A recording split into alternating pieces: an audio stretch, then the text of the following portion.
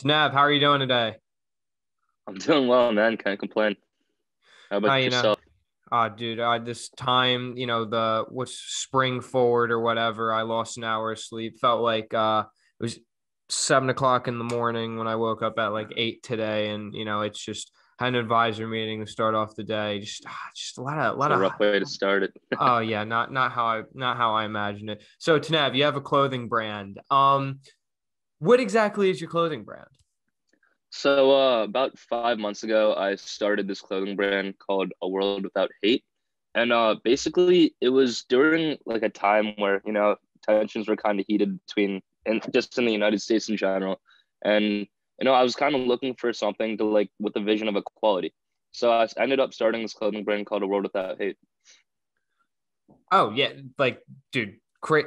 First of all, great idea. Equality. This society today is just it's It's something else. ridiculous. Yeah, it's Yeah, we'll, crazy. we'll get into it. But yeah. So like you said, you started 5 months ago. That's when everything kind of started to arise in today's culture of button heads between several different factors. But so when you're starting this clothing brand, did you have like any experience whatsoever in this kind of like field or? I had absolutely zero experience. I honestly started it overnight, and it was probably one of the best decisions I ever made. I watched literally one YouTube video on how to go about starting a clothing brand, and that same night, I created an Instagram page, a Facebook page, and ordered shirts and started reaching out to people. And it's probably one of the best decisions I've ever made. Yeah, exactly. Like you're a prime example of having an idea and just going and doing it. And like Yeah, clothing brand design is probably the most impeding part of everything. It probably takes the longest to do and in that sense. But other than that, like there's so many drop shipping companies and so many like custom ink that you can like put a design on a t-shirt and boom, like you can become a clothing brand, make a website, make an exactly. Instagram page. Yeah, it's like nothing that hard. Like do you have like a website and stuff as well? I do have a website, yeah, worldwithouthate.com. Yeah, no, that's So yeah, awesome because that's like a big thing in especially with clothing brand. I feel like it's like a given to like have a website, but like people that do like Instagram advertising and Facebook advertising, they kind of delay the idea or the fixed expense of having a website just because you don't know what it's going to do exactly, like you don't know if you're going to exactly. grow, you're not going to know if it's just going to go off. So how much have you really grown in the past 5 months? So I'm looking at about 200 sales right now, which it started out as zero, obviously, but like when I literally had one design for a shirt at first, and now I'm at about 19. So, we're at around 36 college campuses, I think now. And yeah, we've grown significantly since I first launched the brand. I started it with, I didn't launch it the traditional way. What most people usually do, which I found out much later, they start a lot of hype behind their brand, get a lot of Instagram followers, start doing Instagram ads, stuff like that. I kind of just started it with zero followers and just told people to start following it, started reaching out to people, asked them for their honest opinions, and kind of just went from there. Well, it's funny because like I feel like when you start your first ever, company business, you go into something new, you just want to do it right away. And there's like no real thing. You're just like, all right, let's do it. But I found the same thing out about a podcast. Like you need to be able to plan what you're gonna do. I hadn't had like a game plan for what your whatever it is gonna look like. And like you were saying, like if you probably did it all over again, there would be changes, right? There'd be a lot of changes, Yeah, but that's but like that's part of it. You got to learn from what you're already doing. exactly. But I feel like I honestly have learned a lot so far from what I've done, and I've learned a lot of things about what I do different as well. So if I ever want to do it again in the future, got the got the advice already. Are you a business major or no? So no, I'm a data science major, which is kind of like math, statistics, and coding. But that what creating this brand made me want to pick up a minor in entrepreneurship and innovation. So that's something I'm currently seeking right now. Yeah, no, that's awesome. And like the thing is, I feel like running a business, like if you're having a background in data science and like analytical thinking, like that's awesome, especially for businesses, because if you're able to, learn, if you could make a simple Excel chart, like you're light years ahead of some people that are starting, brands. And that's like a big thing. And then on top of that, you're able to analyze your data, see what's working, see what's not. And something that I wanted to ask you is, so you said you have like 19 designs.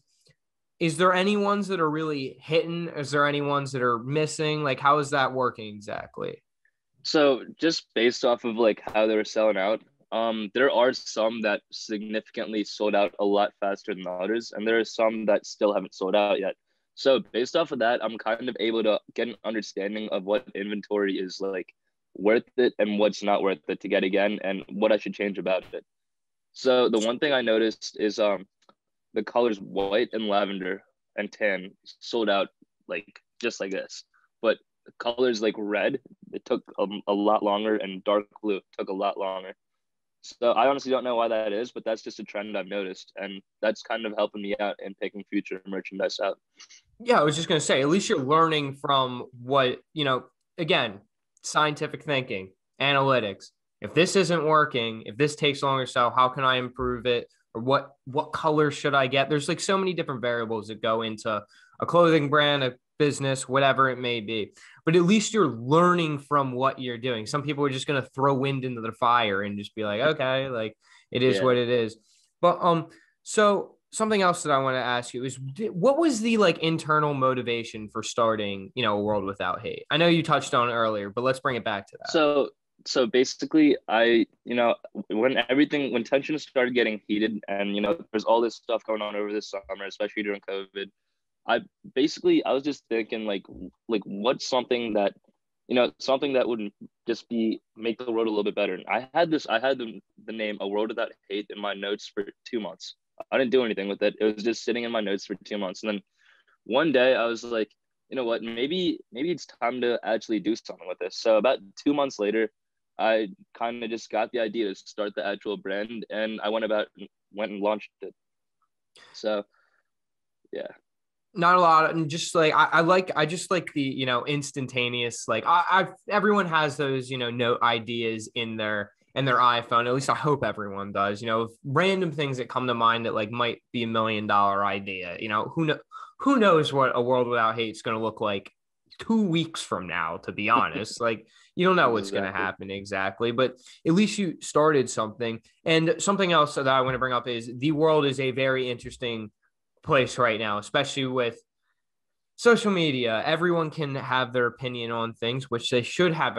Everyone should have an opinion on things, but we live in this very divided society as of right Polarized. now. Yeah. How do you feel about that? Honestly, I feel like life was a lot simpler when everyone was kind of unified, if I'm being honest. Like seeing all these people just be divided and so polarized and have all these views against, like, so strong against other groups of people is just kind of, I don't know, it just makes me kind of upset. It's one of the main reasons that I wanted to go about starting this clothing brand. And I don't know. I agree with you though, because I think that, COVID did a lot of things, and I think it gave a lot of people this way too much time in their head to overthink Mhm. things. But that's a Definitely topic for fueled the another. fire a little bit Oh of the yeah, whole, 100%. But I think the problem with, obviously, no, not everyone's going to get along. We don't live in a utopia. We're all individual human beings. No one's ever going to have, this. Not everyone's going to get along. Do I think that there should be change? 100%. I think that there are still remnants of, some early cults that are now in today's society that were still in large part a factor 60 years ago. And I think the only thing that's really going to, fade that out is these, learning about it in school. I feel like we didn't learn anything about Black history in high school, middle Mhm. school. Like it's kind of a topic that was just brushed over. Like there were slaves. Like, oh, what happened to them? Like, what was the revolt? Like, there's these like several factors that go into it that I think add into what these people are thinking. That is very true. I definitely think that they should have covered stuff like that a little bit better in high school, and I do think that that honestly might have changed the outcome of how the events that this summer kind of went. So maybe that's something that'll be kind of fixed in the future, because it seems like a lot of people do have a pretty strong opinion on that and are pushing for that in schools. So hopefully that happens. Yeah, no, and I think like you were saying, like in the future, I think by the time, maybe out of our lifetime, but maybe near the end of our lifetime, that things will change because everyone, like, they fade out. The people that are on one side are going to start to fade out, whether or not, their kids have the same opinions. Most people are now developing their own opinions. Their parents aren't ruling. That's, I'm putting that in air quotes because I think that's not the right word, but anyway, ruling what your kids think. And religion, whatever it may be, there's several different things that go into that. But I think like as time goes on, that trend will start to fade out, just like slavery did. There's like many conversations with many people saying that Abraham Lincoln did it, and it was over this period of time that many people stopped slavery, they stopped buying slaves and whatnot. But at the end of the day, it started to fade out. It wasn't like snap your fingers, let's abolish slavery. Like it wasn't like that. Whether the history textbooks like to put it like that or not, that's not what actually happened. Like, come on, you're kidding. It's gonna take a lot of time, a lot of effort, but I'm hoping that one day it'll come true. So what would your plan be? A world without hate. What would you try and do to make the world a better place in the sense of empathy and unification? So the values behind my brand are kind of like everyone should be treated equal. There's going to be people obviously with different benefits and different advantages that other people don't have.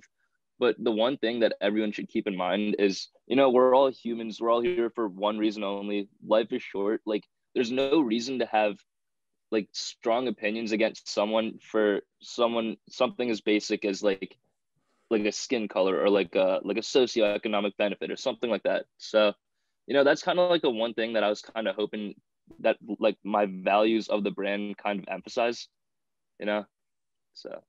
No, I totally understand. And I like the values behind the brand because I think empathy is something that's very hard to understand these days, especially because everyone has so much going on between school, between, all these, things with COVID, whatever it may be, their work, 9 to 5, just so busy that they're not able to understand putting themselves in someone else's shoes, which is something that has been lost in today's society. If you have the ability to, like you were saying, like if you understood that other person's perspective, maybe you aren't going to completely agree with everything that they stand for, which I don't think you should, but at least you have a better sense and a better formed opinion. I think I've said this on every single podcast, the yin yang factor. If you can understand the yin and the yang, you're going to be able to make a more informed judgment on said opinion, topic, whatever it may be. And I think that's what more people in society need to strive to do. That is exactly correct. I just think that people should be able to put themselves in other people's shoes and just kind of get a feel for what someone's going through before they make any judgments or have any harsh opinions. So, that's kind of just the one thing that a world without hate means to me specifically, and the values behind the brand itself. So let's transition into your brand. So I don't want to like go too much into, the numbers aspect, but I saw that something on your Instagram page that you make donations as well, correct? What is that going towards? So 25% of all profits go towards the charity Heart to Heart International. And Heart to Heart International is kind of like it's kind of like Red Cross. It's basically it's a charity that like strengthens communities through improving health access, providing humanitarian development, and administering like crisis relief worldwide when there's kind of like issues in the world. For example, like Hurricane Sandy or something. Like Heart to Heart International is all over that, or just natural disasters or stuff like that in general, where people don't necessarily have the same socioeconomic benefits can kind of lean upon to have them, get help a little bit. So far I've raised about $425, I want to say, towards the brand. I mean, towards the charity.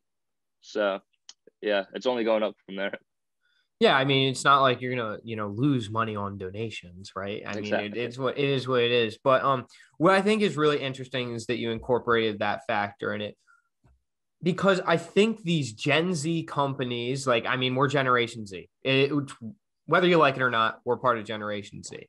And the thing is, a lot of people are more driven to buy something in our generation if there is some kind of backing factor to that, whether that be it's sustainable, if it's, help it like your company, I make donations to this charity or whatever it may be, that now you have another factor on, all right, a world without hate, like, what's meaning behind the brand. But I also have this as well, which is another deciding factor when someone's making your purchase. Was that something that was going through your head when you started it, or was it kind of like, I actually want to do something good, but not thinking of it as a business in a business sense? I honestly thought about it in kind of both aspects. So on the business side of things, I was like, like I feel like donating a portion of the profits, not too many brands out there do that necessarily. So I feel like that would be kind of like a driving point towards like kind of just building some credibility for the brand in the first place, so people know that like their money is going somewhere good.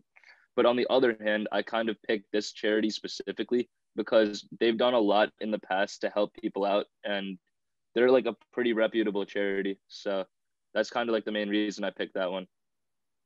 Well, I think it's very interesting because 20% is a lot to think of, like, off the top of your head. And that's, whether you like it or not, that's a lot. That's a big percentage of it's of your profits, correct? Is the 25%? Yeah. Okay. So, but you said, I thought about it as a business sense and the other way around. And that was a really good way of thinking about it, because, all right, 25%, that's a lot I know now I'm sitting with 75% of the profits. What can I do with this? But I'm sure that at the end of the day, that's not how you think of it. It's in the back of your head, like everyone else. Money is, whether you like it or not, money is a very important deciding factor in human beings, whether you like it or not. It's always in the back of your head. You're always worried about that, dollar amount in your bank account, dollar amount in your pocket. There's many psychological studies that go into that, but that's a story for another day. But the thing is that you said, who cares? It creates credibility for my company. In the end of the day, I'm in full circle. This is where I'm trying to go with it. Where do you see your brand going with this credibility? Like, what are the plans for the future? I know, like I say, that you can't plan 2 weeks ahead of whatever you're doing. You never know what's going to get thrown at you. But let's think of, like, what are you shooting for with a world without hate? My next goal so far, I've already sold apparel to a lot of like college students at Penn State, obviously. And I said like people, I think it's 36 other schools like Auburn, West Virginia, Coastal Carolina, UT Austin, UC Davis. But my next goal right now is to try to get the clothing brand into stores. So I've talked to some, like I've joined like a few like different groups online where it's like different people who've started their own clothing brand. So you can kind of network with them, get advice, go like how to go about just necessarily building the brand itself. And I talked to a few of them on how to go about necessarily like getting your clothing brand into stores. So I have a little bit of a plan, I'd say, but that's my next goal with the brand. Why do you want to go into retail stores if you're doing so well on it's just, I feel like I'm on Shark Tank right now. Why would you want to go in the retail stores when, the online is doing so well? Is there any reasoning behind that, or just kind of, it's more for the brand? I think necessarily it's just kind of the next step in creating a clothing brand, I'd say, because and like anyone can sell stuff to their friends, to different college students, but like if you get it in a retail store where they're covering the actual sales itself, I feel like that would kind of just be the best case scenario, because then you could put your time towards something else necessarily other than working constantly on the sales like I'm kind of doing right now. I think that's a very good way of thinking about it. To be honest, like I don't know what I was expecting as an answer there, because I've talked to one other clothing brand like Jerpa Jeans. There, it's a whole different realm of possibilities there. More of a, I don't want to call your product not unique, but it's t-shirts. It's like that. It's not, Sherpa lined hoodies or what they make Sherpa lined jeans. When I first kind of started the clothing brand, the first thing I actually did was reach out to the founder of Jerpa Jeans and kind of get some advice on how to go about starting the clothing brand itself. And I'm honestly glad I did, because he gave me some pretty solid advice that really, it took me pretty far with creating my own clothing brand. So, well, yeah, that's whatever you're doing, there is always going to be someone better than you at whatever you do, baseball, basketball, making a clothing brand, but you have to, have that motivation to shoot that email, which is something that, not a lot of people want to do. The shoot my shot mentality is just, like people want to do something, but then like when it comes to, putting their hands on a keyboard and, typing away, they don't want to do it. But you had the ability to say like, what's the worst thing that happens? He ignores my text or whatever. Yeah. Yeah. Like, and that's it. At the end of the day, like, are you going to cry about it? Absolutely not. Like it's one person in my entire life that, said no to my idea. But also something that I want to ask you about is, would you, this is a very futuristic question, but would this be something that you want to do the rest of your life? Or is this just something that, I'm in college, like this seems fun. Like, why not? 100%. I would definitely want to do it for the rest of my life. Obviously, I'm a data science major, as I said before. So it's not going to be my number one priority. I'm not going to be like an entire entrepreneur. Obviously, studies come first. I'm here to get an education for data science. So it's definitely going to be something that I'm doing on the side for a very, very long time, hopefully, depending on how the brand goes itself. But as I said before, my next goal is to get it into retail stores. So from then on, if that happens, then, I'm kind of set, I'd say. Well, what I like what you were saying is that, I am here to learn data science. Like if this works, great. If it doesn't, like I learned so much from like just being my own boss, being like this entrepreneur. And I think that something that in entrepreneurship culture that I think is total and utter BS is that you need to put all your eggs in the one basket.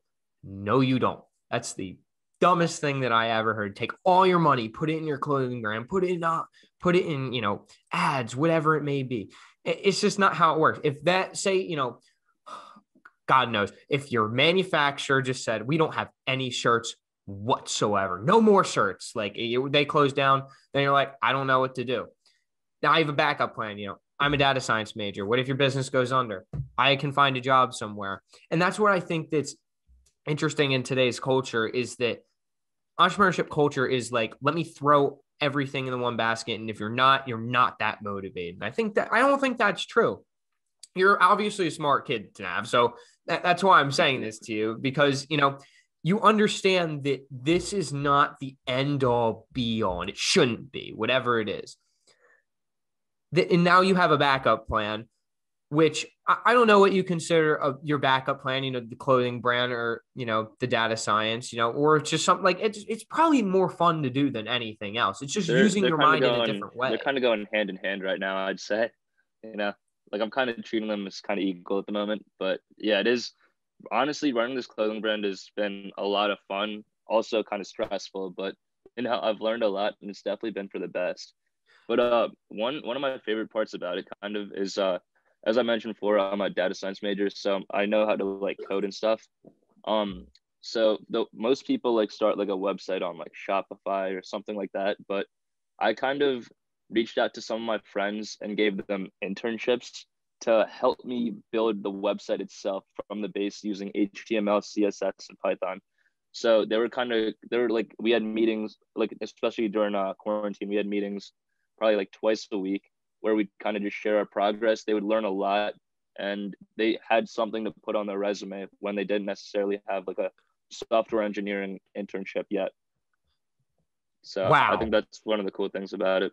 Yeah, I was just going to say, because like I know that like, I tried learning coding for about 2 days and I said, I can't do this because I wanted to make my website like that for the RonanBellShow.com. Go buy my merch. But anyway, I didn't know what to exactly do. Like that is so long and tedious of coding that it honestly blew my mind. It just gave me a headache and I was like, I'm done with this. I went on Wix and was like, hey, let me just put some other things around. But that's really interesting that you were able to give other students an opportunity in the realm of, doing what they're learning to do, rather, of actually applying what they're learning. I'm sure you were the same way. Like, I'm sure that you have done more than enough coding and, you're a sophomore, correct? Yeah. 2 years at Penn State. And that you're able to, apply what you're actually learning, which I think that is something that's very important. You can read all the books that you want, but that will not make you smarter unless you actually go and apply what you do. It's the same thing like running a like we'll take the example, running a clothing brand. You can watch 50,000 YouTube videos and learn how to exactly do it and make $1 million. Well, that's just not how it works. That's in a utopia and it won't happen. But now that you're thrown into it, you learn so much more than, like you said, you watch one 15-minute YouTube video and, snap your fingers, we made a clothing brand. Why not? But I'm sure that 15-minute YouTube video did not nearly teach you as much as that of what you have learned from actually doing what you're doing. Oh yeah, 100%.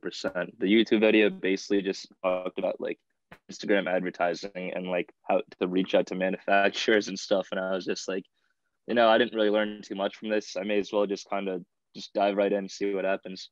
I made like the Instagram page, Facebook page, all that at like 2 a.m. on like a random like Wednesday night. Texted all my friends. It was like, yeah, I'm starting a clothing brand. It would be really cool if you could kind of help me out here. And like obviously they did come through, and it really helped me out in getting like a solid base for it because they would model for the clothing brand, obviously. So yeah, the YouTube video definitely didn't teach me anything. It was kind of just more diving in necessarily.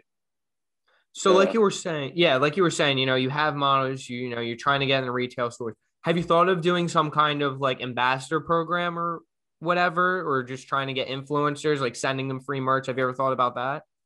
Yeah. So I have done that in the past a little bit necessarily, but it's kind of hard to, at least in my experience, it was kind of hard to reach out to influencers and have them actually get a response like the influencers that I was actually looking at. Like I could get smaller like TikTok influencers with like 20,000 followers or something, but they don't get too much engagement. Or else I could get, like reach out to someone who's actually like famous on Instagram or TikTok or something, but then I wouldn't get a response. So I wasn't having too much luck there. But on the other side of things, I kind of I had like friends at other schools like UPitt and just like freshmen here at Penn State who I had kind of just sell clothing for me, and then they would get like a commission of the profits. So I guess they would be like sales representatives technically. Yeah, no, that's a really interesting idea because now it gives, a percentage of the profits. Like I was saying earlier, money always in the back of your mind, no matter who you are. And it's interesting that you said, because that gives people motivation to sell straight up. Like if I'm getting a percentage of my profit, whether it be $1 or $5, like I want to sell these because I want to make money myself, especially as a college kid. It's hard to make money. It's hard to get a job with all your classes and balancing 15 other things and juggling them up in the air. And then whatever it may be, you're in clubs, who end all be all. It's interesting to see that aspect of it because you said it was hard for me getting influencers and these big named people to get behind, I shouldn't say get behind because I think you have a really good, mission statement and value towards your brand because I don't think it's that. It's just because they probably get 50,000 of those every day.